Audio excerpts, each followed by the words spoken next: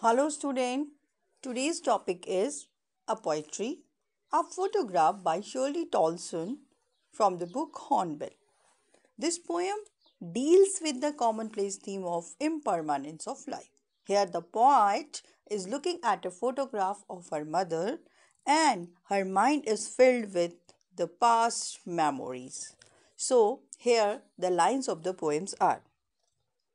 The cardboard shows me how it was when the two girl cousins went paddling, each one holding one of my mother's hand and she the big girl, some 12 years or so.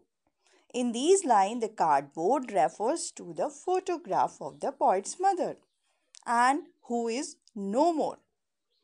When the poet looks at the photograph, her mind is filled with past memories. It was when the two girl cousins went paddling.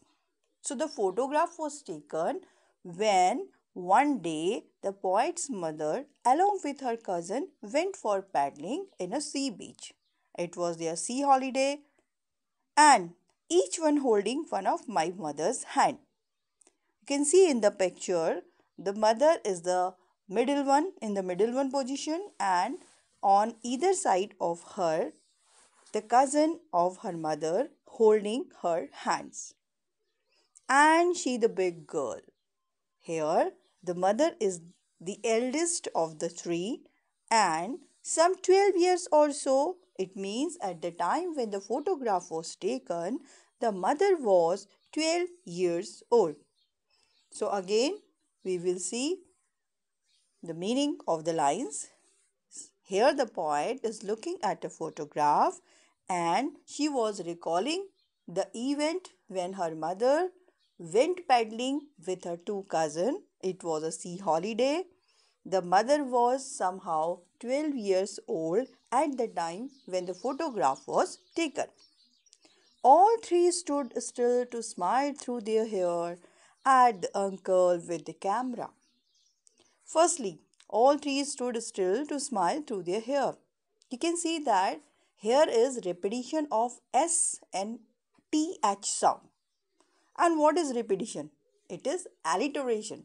Alliteration is the close repetition of the same sound in a line. So all three stood still to smile through their hair at the uncle with the camera. So here the uncle was capturing the photograph and all these three girls were smiling through their hair at the time they are in the sea beach and the breeze ruffled their hair. A sweet face, my mother's, that was before I was born. Here the poet is saying that her mother's face was quite pleasant to look at then and it was before the birth of the poet. Next, and the sea, which appears to have changed less, washed their terribly transient feet. As they were standing in a beach, the sea waves, washed away the mother's footprints soon after they were formed. The girls themselves were removed by the tide of time because at present the sea was still there but the mother and the cousin were no more. So transience of human life and everything connected with it is a sad fact which has to be accepted. Here there is one more thing. The sea which formed the background of the photograph has not changed over the years. Since that time, washing of their footprints varies. The mother in the photograph is dead. It is too clear that human life is transient as compared to the permanence of nature. So, there is alliteration and we talked about one important thing. One day when the human being is no more, what is left behind are sweet and sour memories which are evoked by some photographs. Like that, the poet is looking at a photograph and recalling her memories. Some 20-30 years later, she would laugh at the snapshot, see Batty and Dolly, she would say, and look how they dressed us for the beach. The sea holiday was her past, mine in her laughter, both worry with the labored ease of loss. After about 20 or 30 years, the poet's mother would laugh at the photograph and pointing to her cousin. Batty and Dolly are the names of mother's cousin. The poet at this time thinking that when her mother at her young age would have seen the photograph, she must be laughing as they were dressed up beautifully for beach on that day. The sea holiday was her past, mine in her laughter. So the sea holiday was her mother's, poet's mother's past. And the laughter of the mother is now past for the poet. When the mother is no more, the poet looks at the photograph and recalls how her mother would laugh innocently at the sight on the photograph.